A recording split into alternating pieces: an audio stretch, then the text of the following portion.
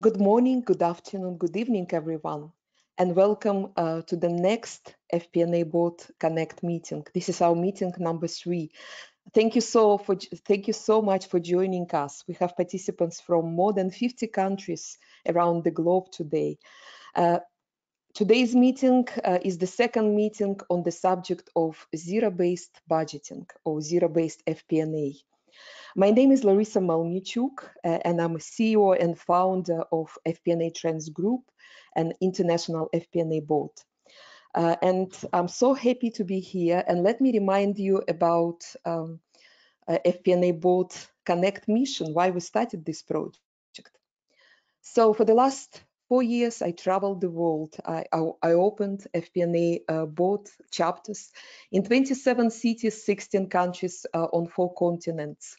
Incredible experience, hundreds of case studies, thousands of senior finance practitioners, a lot of commitment, a lot of interesting discussions. So now we can't travel the world physically, but we can travel digitally. So this is the opportunity for us to pause and to start share the experience with our global FP&A community. So those are the upcoming FP&A Board Connect sessions. So we will have a stop in Paris, in Seattle and San Francisco, in Kuala Lumpur, in New York, and the subject will be predictive analytics, business partnering, analytical transformation, and driver-based planning. We already had 2 meetings, and this is our meeting number 3. Let me remind you about the agenda. So last time, we started to look at general zero-based budgeting experience in corporations. And today, we are going to look at very practical experience, at business case study. So we will start with a quick introduction and remind us what are the latest trends and developments in zero-based budgeting and zero-based FP&A. And then we will have a case study that will be presented by Lukas Herbert, who is FP&A Director at ICMEA at Takeda. Lukas is a member of our Dubai FP&A Board. Also, when he was based in Tokyo, he was a member of our Tokyo FP&A Board. We will have opportunity to have Q&A session, and altogether it will take us around 40 minutes. So this is the time for introduction. We are very happy to have Lukas Herbert here, who is FP&A Director at ICMEA at Takeda. And Lukas has very international background. So for the first time, we met a little bit more than 2 years ago in Tokyo, where Lukas was responsible for Asian operations. And the last time in Dubai, we met there because Lukas was transferred with his company to Dubai. He's responsible for many countries, for more than 20 countries for his company. And obviously, FP&A transformation using zero-based technologies, this is the area of interest for Lukas. Lukas, we are so happy to have you here. Welcome to the FP&A Board Connect meeting. Hi, Lukas. Yeah, hello, Larissa. Thank you very much for the introduction. I'm very happy to be here and joining you. Thank you so much. Very quick introduction of my background. Larissa Melnichuk. I'm based just outside of London, at the moment at my home office in Berkshire, Reading. I'm qualified British accountant, Chartered Institute of Management Accountants, and I always worked in FP&A before I started my own company. And at the moment, I'm managing FP&A Trends Group, and I'm traveling the world with International FP&A Board. I hope to start traveling again in September, but at the moment, we're enjoying our digital journey.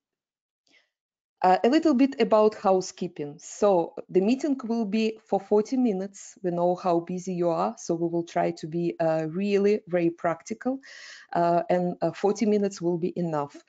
Opportunity for us to connect and to have your feedback through 2 polling questions. At the end, we will have 1 Q&A session. And of course, there will be opportunity for survey after the webinar is closed in order to get your response, your feedback, how we can improve. So the second meeting about zero-based budgeting. What was interesting from the previous meeting, the polling question revealed that more than 60% of you think that zero-based budgeting and zero-based FP&A approach is going to be even much more popular after the COVID-19 situation. So just a quick reminder, and I really like this quote. This is quote on zero-based budgeting. I really like it. It could be really applied for modern FP&A. From Albert Einstein, we cannot solve our problems with the same thinking we used when we created them. I think it's wonderfully redefined the concept of zero-based budgeting. When we forget about the past and we are thinking about the future, we're starting from scratch. We are starting from zero base. I redefined a little bit the evolution of zero-based budgeting. At the last meeting, a lot of interesting questions from our community. And some of you mentioned how we can call the zero-based approach zero-based budgeting if the word budgeting is not evolutionary, if this is the static and really outdated word. So I would like to call this zero-based FP&A, value creation. So obviously, traditional budgeting, 100 years old, traditional zero-based budgeting is 50 years old. But with everything what is happening in our environment, we are really looking at the past a little bit carefully. And this is a great opportunity for us to start a zero-based FP&A exercise. So to look not only at your cost and expense basis from zero-based point of view, but also to look at any line of your profit and loss account and also balance sheet from the point of view of zero-based. So this is the timing for the first polling question. Before we start with Lukas' presentation, we really would like to have some feedback from you. I'm opening this question right now. I'm launching it and you can start voting. So you have to choose only one answer. So do you currently use zero-based budgeting or zero-based FP&A technique in your organization? Yes, we use. Yes, we use zero-based budgeting or zero-based FP&A. No, we don't use them at all, but plan to deploy in the future. Or no, we don't use them and don't plan to deploy in the future. So I can see that almost 50% of you voted. Let us wait a little bit. More than 60. Wait a little bit, and I'm about to close the poll. So I'm closing the poll and I'm sharing the results on the screen. So you can see that interesting. The majority of you, more than 51%, said that no, we don't use them, but we plan to deploy in the future. Definitely, this is a good timing. Some of you already started to use the wider concept, the value concept of zero-based planning, zero-based FP&A. So you apply zero-based principles not only to cost basis, but also to other lines of your planning process, to other lines of profit and loss account, balance sheet, and cash flow. And 15% of you, yes, they use the classical zero-based budgeting, but 23% said, no, we don't plan to use this in the future. But who knows, maybe after this meeting, after the presentation and case study, you will change your mind. Lukas, I would like to ask you to comment on this very quickly. Yeah, indeed. I think it's a very interesting result, and the result also reflects a little bit the purpose of the session. I mean, I hope that with the experiences that I'm going to talk about, you'll feel a bit more reassured or prepared for, maybe a future engagement into zero-based budgeting. And for those of you who already use it, I'd be interested, of course, for your questions at the end, if you agree and if you had similar experiences. Yeah.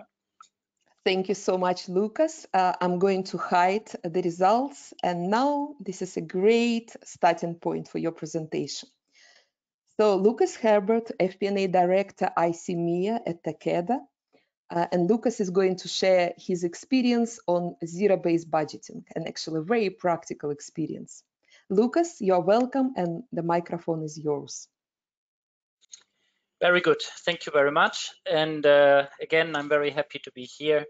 Larissa, if we can go to the next slide. Thank you very much. Good. So I would like to talk about a zero-based budgeting initiative that we have done at Takeda a few years back. And I call it a full-scale application because it was, I believe, at that time, probably one, if not the biggest project that we have been running at Takeda. It received a lot of attention and a lot of efforts went into that. And so I would quickly like to walk you through so what we did and also maybe some feedback from my side and some considerations. Yeah. We went through the project with external support, and I just borrowed from the external partner, I think, the key slide or the key graph for the approach. Yeah, and I believe actually it's very important that you follow such a structured approach and that you really start the zero-based budgeting from the beginning with the right setup. If you decide to go kind of all in to make this a global project for the entire company, it is a very disruptive approach, right? Like the Einstein quote showed or said that that Larissa was showing just previously. It's really kind of encouraging your organization to think out of the box and try completely new ways of budgeting. Yeah, so it's also that you need a lot of top-level endorsement and support throughout the entire project, but of course from the beginning. Yeah, and it's going to be, I believe, it's going to be very difficult for you if you do it, if you try it very small or maybe with a small sample group only, and then try to extend. So let me walk you through the different steps and give you just a few keywords about what is happening there. So at the beginning, we did the visibility. So that means we extract a few million data set from our SAPs or ERP systems for analysis. Yeah, and maybe I should mention our scope for the project was on G&A spend, so on our OPEX, and everything that was not customer facing. So our target was clearly, we wanted to improve our efficiency without risking kind of like any impact on our top line. Yeah. So we focused on G&A, all kind of G&A expenses, if it is travel, if it is events, if it's any kind of subscriptions and so on, if it's your fleet, fleet and the company cars, facilities. So sometimes you can already see from that scope, some of those are very big items, other items are very granular. So a very complex activity. So we retrieved for the last 12 months, we took as a sample, we retrieved all the information from SAP, several million data sets, and we started to analyze them. What we found also were a lot of inconsistencies in the bookings, the way items were recorded. We spent a significant amount of time and effort to clean this up. And then we clustered this into so-called cost packages. Yeah, a cost package could, for example, be travel. And then and here I think our external partner played a key role. And I mean, I don't want to now, I can only vouch for the one we selected, but I mean, I don't want to make any promotions for them. So please, whenever you do that, select whoever you feel comfortable with, and I guess they will follow similar approaches. What we then did is we did a benchmarking. We did a benchmarking within the company, but we also did a benchmarking to our peers and also to companies in other industries. Yeah, because when you talk about travel, when you talk about events, there is not really a reason why pharma should spend different amounts than consumer goods. Yeah, and we recognized, and then we could actually really see in which areas were we good and in which areas were we not so good. And then you can do a very targeted approach where you want to save, where you want to attack, and where you want to save monies. And you can say, okay, we want to come from the 4th quartile of spend in cost package ABC to second quartile within this year, and maybe over the next 3 or 4 years, we want to be first quartile. We want to be best. Yeah. And then we provided, we defined category ownerships, and so these are kind of like, cost package leads that would then focus on travel. They would talk with all the business units that we had across the company about their travel spend. They would provide guidances. They would provide best practice, yeah, and so on. A lot of these also that you recognize very quickly is that you have very often very heterogenic guidelines, yeah, about when can you maybe travel business class, how many days you should book in advance. Those are all details, but they will actually accumulate and sum up to quite a lot of money. And then we went into zero-based budgeting. And I think one of the big achievements here was that we were able to set up a proper planning system within a few months only. I think we only had around 2 months to make this, to have the system up and running and open for our planning and submission. So you can probably imagine it was quite an intensive period. And in this dedicated system, we really were requesting a lot of details, so very detailed driver-based schedules. So for your planning, for your travel, you needed to say, I'm planning to fly from Tokyo to Zurich 3 times a year for those events, or I'm flying to Chicago to these events. And for example, on events, you needed to say, I have this number of people, I do it in-house or I do it in a hotel. This is my budget per person. And this will give you great insights, right? The idea behind this is that it's not a finance exercise purely, but that you engage with your procurement, and then procurement goes back to your vendors and says, look, we know we're gonna have 1,500 flights from Zurich to Tokyo, or out of Tokyo, we're gonna have this number of international flights. Yeah, and we're gonna have this and this events in that and that location. So you really can bargain completely different prices. Yeah, and then we but it's actually maybe a step ahead. So when we received all the input, then those cost package owners, the category owners, they went back and they said, okay, look, with what has been submitted now, we're not moving from 4th quartile to 2nd quartile. So what can we change? And actually, that's kind of a really nice thing around this budgeting is, so I was at the first time in the situation that I needed to budget my own cost centers. And it made it very easy because I said, okay, I have those kind of activities, I have these trips, and I just keyed it in, just like you would book a trip for your vacation. You say, okay, I want to go to the Fijis, and then, your vacation, you go to, I don't know, Opodo or whatever, and it gives you the price for the trip. A similar thing we did for our business. The cost package tool was exactly set up like that. You could say, okay, I'm going to go 5 times to maybe to Dubai or to Zurich or wherever, and it would give you the price. And then you could have the conversation with your manager, and he would say, okay, I don't think you should go there 3 times, only go twice. And then I took one flight out, and it would automatically recalculate my budget. So it made it actually very easy and also very focused discussion, rather than saying, oh, you have to cut 20%. Yeah.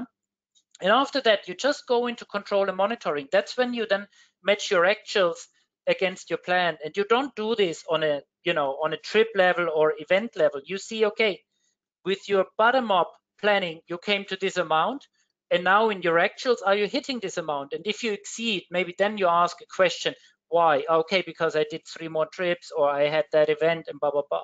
Yeah. So this was the approach, and it was hugely successful in the first year of implementation. So now quickly, what are the key items? Yeah. So I think I covered the approach. And also, I think the feedback is that it will really provide you a completely new insights on your OPEX. Tons of things you were never aware of. That one country spends 5 times the money per person on an event like another one, right? And then you can really very focused, you can manage your P&L. You can tell one country, you're doing too much on your events are way too expensive. Watch there, but with the rest I'm completely fine. And you can tell others here on your fleet is too expensive, please have a look at that. And some of those items are of course more strategic. It doesn't mean that right away in the first year you can change that. Your fleet, you have probably several year-long contracts. The same on facilities. You see, you're gonna have great surprises how much you're gonna pay per square meters across your company. Yeah, and all these suddenly you have visibility, and then you can agree, where do you want to sit? Do you always want to be in a prime location, or do you want to be in a not so prime location, a bit more in the suburbs? Yeah, and then over the course of several years you can make a strategy where you want to optimize your spend. Yeah, and we had a lot of since this project was so big at Takeda, we had a lot of interviews with companies that do that year over year, and they actually confirmed that even after doing this for 4 or 5 years, it still provides savings, because you'll always find something where either within your company someone is above the benchmark or about the average, where he can optimize, or again with external benchmarks where you see, okay, here we lost a bit of track and we want to catch up. Yeah. So my feedback overall is extremely positive, but there are considerations I think that you need to take. It's extremely disruptive. It's so much work to fill in those, to do the analysis, also to argue with your business units and tell them, look, that's what you spend in this cost package. It's way more than everybody else. And, to get their buy-in to improve. So it's something really where you need to manage your stakeholders. You need to communicate from the beginning. Yeah, and always stress the value adding that you're getting out of that. My key sentence was always, we try to eliminate inefficiencies. Once we've done that, the company is still going to be a great place to work. We're not taking away the water from your fridge or the free coffee or whatever it is, or we also didn't change, for example, our policy around business class. So after a certain distance, you are still allowed to fly business class. Yeah, but on other things we became more strict. Yeah. Then the next thing is, when you go into those driver-based schedules, you very quickly go too far. Oh, another column, another information, and that's going to be great.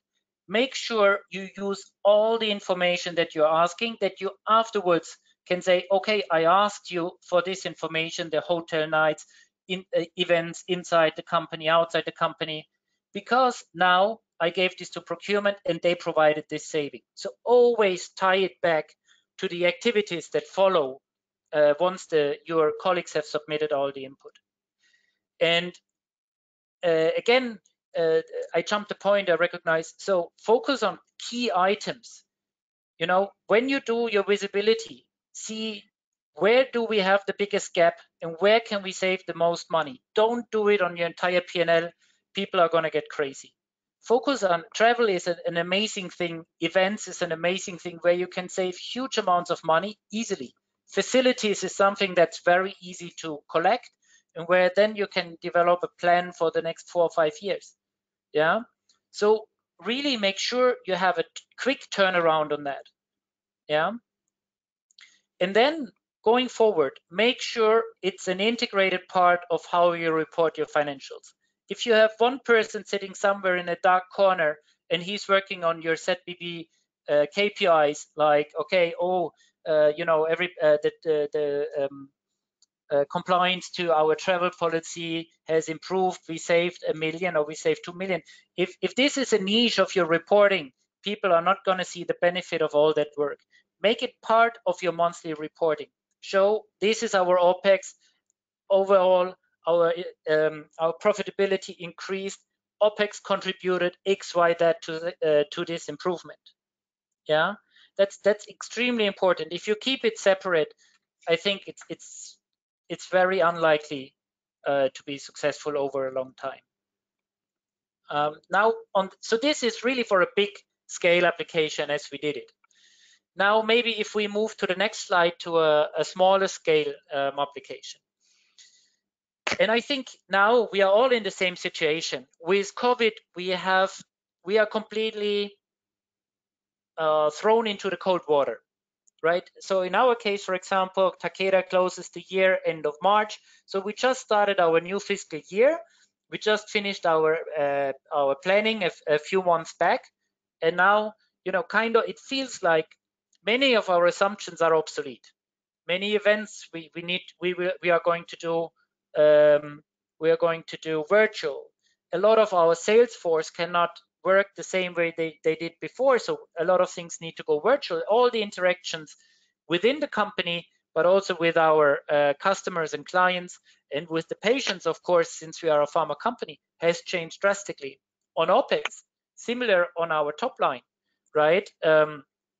It is as a pharma company. Also, we are of course impacted by you know, access to hospitals and those kind of things. But there are also great opportunities. Yeah. So I think when you look at your P&L, my take right now is there are as many opportunities at risk as there are risks. Yeah. So what we are, you know, thinking about now is really we are doing like a very focused on ICMEA level, a focused review and a quick review of how we're going to do our fiscal year 20. We're going to focus on our promotional activities because here we see the biggest impact from COVID, because we are restricted on traveling, we are restricted on, you know, meetings, on events with customer, clients, patients. So we need to rethink, or we need to understand how our fiscal year is actually going to look like. Yeah. So we have now very focused discussions about those specific spends and cost packages, and we believe in a few weeks only we will be able to have a feedback and actually have done a complete revision of our plan of the fiscal year. Yeah. A lot of this is around phasing, exactly. And again, for me, I did in Japan. Actually, I was a lot involved into finance systems and processes. It's always important that whatever you throw out, I think, to your users, to you know, your finance community, make sure it ties back to your system. It can be reflected in your system. If you make those kind of exercises and approaches, you keep it parallel, it's not integrated, you need to reconcile if numbers tie, it's an Excel file that you need to consolidate, it's always going to be hard. Always make sure you have a stable foundation where you can build on. Yeah, so overall, we had very great experiences on the big scale. You can look on the Takeda homepage on the official communications what we have achieved. Now on a small scale, a quick thing for COVID, I put a lot of hope into that as well. So overall, very positive experiences, and I'm looking forward to your questions. I hope this provided some of the insights that you expected. Lukas, thank you so much for your presentation. I already can see the questions are coming from our audience. But before we do this, we always like to have more feedback from you. And we have another polling question that I'm about to launch for everyone. If you can start voting now. So I'm launching this polling question. And please, can you start voting right now?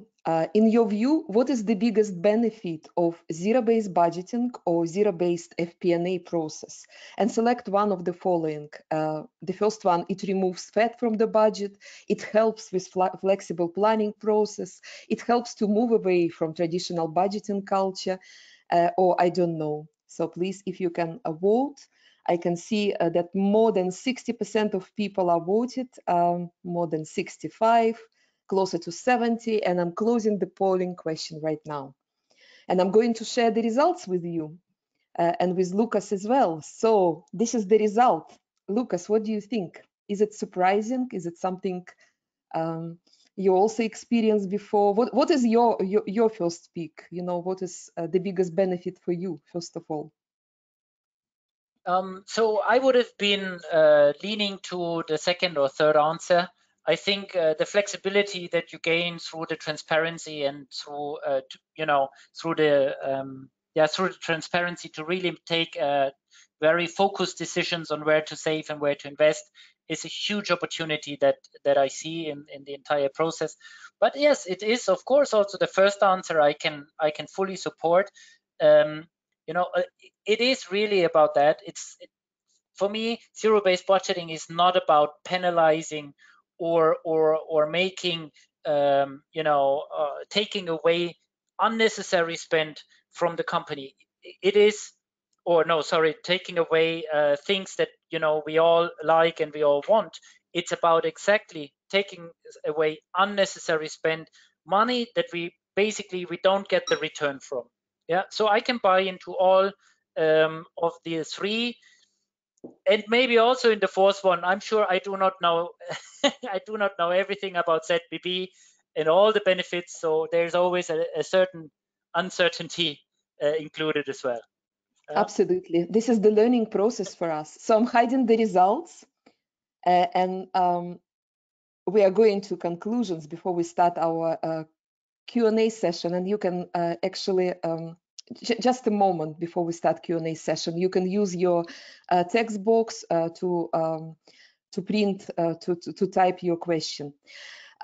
After the first meeting, I received a lot of questions, and also our presenter Paul received a lot of questions about practical steps in implementation of zero-based budgeting or zero-based FP&A approach. And I just consolidated all the knowledge, my own experience, the experience of FP&A board members, the experience of the case studies that we deep down during the meetings. This is the 10-step approach. 10 steps. It doesn't mean that you have to do them one after another one. There could be some parallels, some steps before or after, but those are important considerations. And Lukas, they're very much in line with your steps as well. Obviously, it's all starting from purpose. Is it your zero-based budgeting to remove fat from your cost expenses by basis, the traditional one? Or is it the more advanced and forward-looking FP&A point of view? Of course, sponsorship from the top is important because the whole organization is involved.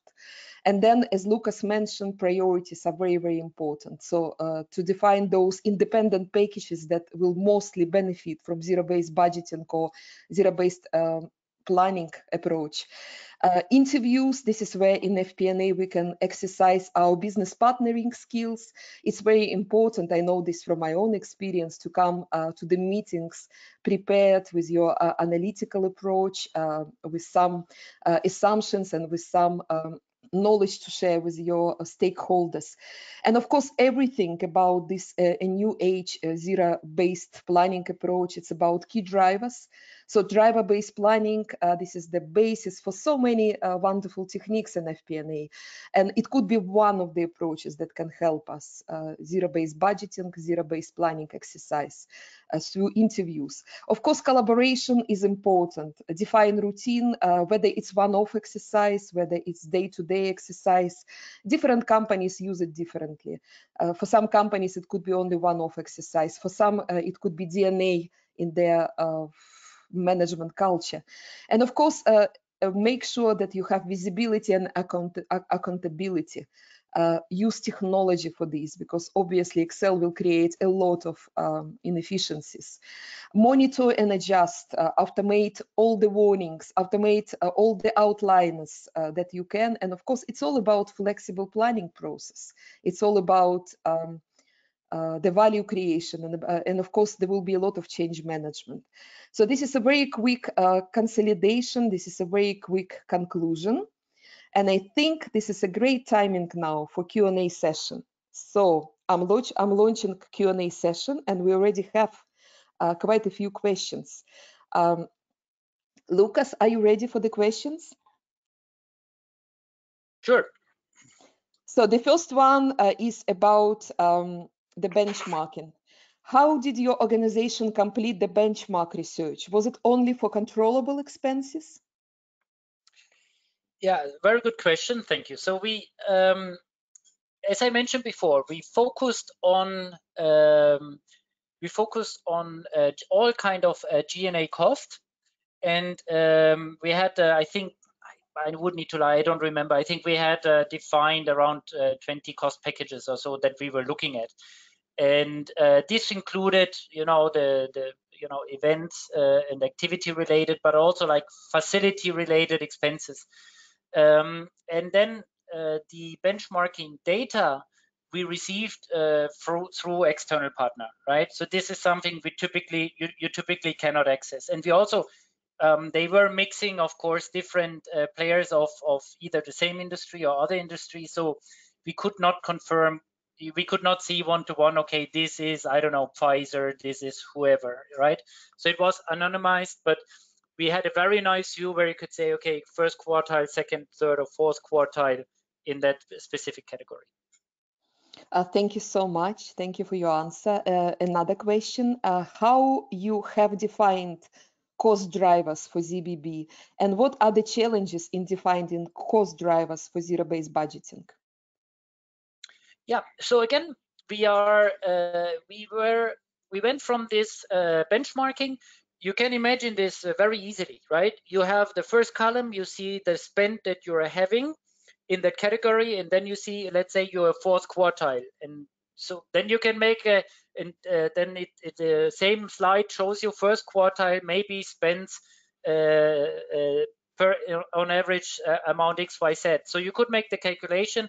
If we're coming to second quartile, we're gonna maybe save several million of dollars. So then okay, let's focus on one cost package. Then in this cost package, the cost drivers you can identify by thinking about what makes up the cost in such a cost. Yeah. If you think about an event, for example, what are your cost drivers? It is first, is it internal? Is it external?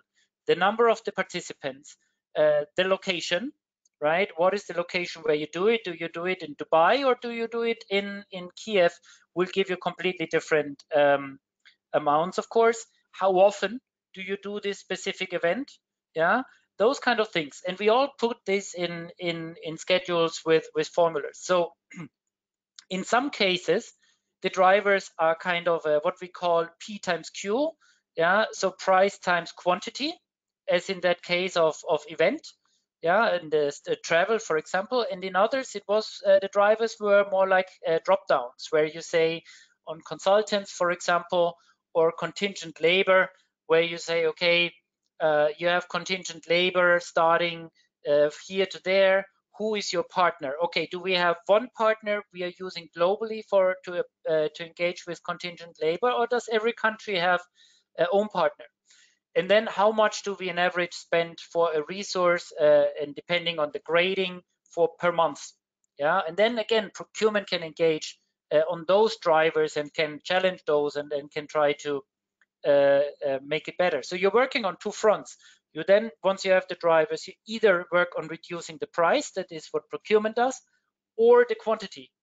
Yeah, do you need to have one contingent labor, or 3 or 5?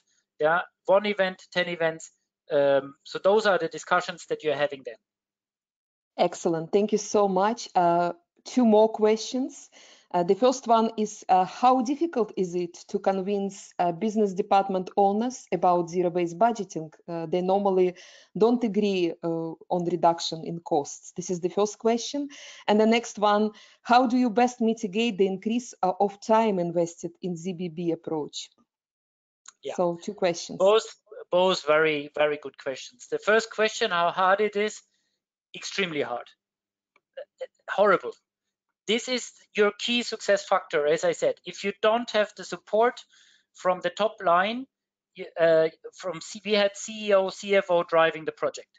So you can see we really, otherwise it would not have worked. Because every budget owner is going to tell you that he knows exactly what he spends his money for and that there is no better or more efficient way doing it. So one is you really need the support from the senior management. If there's any doubt about the benefit of this, you're really going to be in big trouble. The second thing is you need to convince with facts. If you're showing, of course, after the visibility, if you're showing one business owner that he spends 3 times the money than the other one on the same activity, right, you have a point where you can start arguing. I also recommend actually involving the business into the visibility, that they recognize their numbers, and then it's becoming clearer. And the last thing that is important for to convince is the speed. If you start your exercise in January and you haven't shown any results in September, October, November of all this analysis, then it's going to be very, very difficult. It's kind of like a lame duck. You need to be all in, get external help, get internal help, get the guys who get really things done, who work, who stay late, who are result oriented, to turn this around in a short time. And then you're convinced by results. And to answer the second question, which was about the increase of work. So the initial first time is a lot of work. So again, you need to have good arguments. You need to say, I need each of this information for that. And afterwards, you need to prove that you actually use the information. Still, my impression is, and that's also the feedback that we receive from the external interviews, the more you get used to it, the easier it actually gets. And as I said, if you are new into budgeting, it actually gets very easy, because as a new budget owner, I didn't have any clue how much I should budget for a flight or for travel or for events, for education. And it was like an online booking tool. So I right away spit out my numbers, and there was my budget. Super easy. And the next year I could carry that forward. I was checking each of those flights. Do I need it? Do I not need it? Yeah. And then I confirmed, I updated, I took some things out, I put other things in, but I could still argue every penny that was on my cost center. So I think it's getting easier. You know, technology helps, becoming more integrated. It's looking fancier. So I think after the first time, it's getting better. So maybe start with 3-4 cost packages that will bring you really the biggest benefit, that people also appreciate the outcome of their work, and then you can extend. You can also then drop a package and include another package, yeah, where you see when you analyze and you find other packages where you make the biggest impact. Lukas, thank you so much. The timing now for the last question. We have more questions and unfortunately don't have opportunity to answer all of them, but then will be opportunity to connect with Lukas and we will try to answer if we can. So the last question is about how do you measure the success of your zero-based budgeting exercise? Do you have a set of KPIs to help to make sure that approach implementation is on track? Yeah, very good. Also very good question. So, and to all the other questions, I'm really happy to spend some time. Larissa will forward them to me. I will answer all of them and she will distribute them. So we'll make sure we get all of them answered. About the measurement, yes, we do have KPIs. And a lot of KPIs go hand in hand with global guidelines, yeah, policies and guidelines. That's something you also want to consider. And then you set targets on the adherence on this. So for example, using your company credit card, using company hotels, booking 2 weeks or so in advance, never fly business class unless you're entitled to. This will actually bring a lot of benefits. On meetings, right? Engage only with preferred suppliers. Have meetings under a certain number of people in-house, not allowed external unless you get approval from a relatively senior member. Yeah, and this, of course, through your planning, you can already do assumptions how much saving this will bring. And you can also say, we want to reduce traveling, we want to increase usage of WebEx or other online tools, and you can track this, right? You can track the number of meetings that you had, and are they going down? Are the virtual meetings increasing? And that's all possible to track. Yeah. Thank you so much, Lukas. Thank you so much for your great presentation and for answering the questions. We're a little bit over our time, and this is the time for us to move to the next step and to close the webinar. Just a quick reminder to all of you that we continue our FP&A Board Connect journey, and the next stops will be in Paris, Seattle, San Francisco, Kuala Lumpur, New York, and London, and those wonderful subjects as well. And also we will have the full webinar on the subject of engaging intelligent FP&A within uncertainty. So please stay with us, and you will receive the presentation, and you will have opportunity to register. So all the links will be there. And finally, I would like to say once again, thank you so much to Lukas. Lukas, thank you so much for your great support. Thank you for sharing your wonderful experience with us. Thank you so much for answering all the questions. Thank you so much, Lukas. And finally, you're very welcome. Yeah. Yes. You're very welcome, and I hope everyone who attended also got the expected benefit from it. Yeah, and looking forward to hearing more questions. Absolutely, yeah. And I would like to say thank you so much to all attendees, to our global FP&A community. Thank you for staying with us. Thank you for supporting us. And please remember that all together we are moving FP&A to the next level. So any experience, any case studies, any innovation in FP&A, please share with us. So when we close the meeting now, you will have opportunity to give us your feedback, but we will send you the recording of the webinar, and we will send you the presentation as well. Looking forward to meet you at the end of this month for the next FP&A Board Connect stop. Thank you and all the best. Please stay safe and healthy. All the best.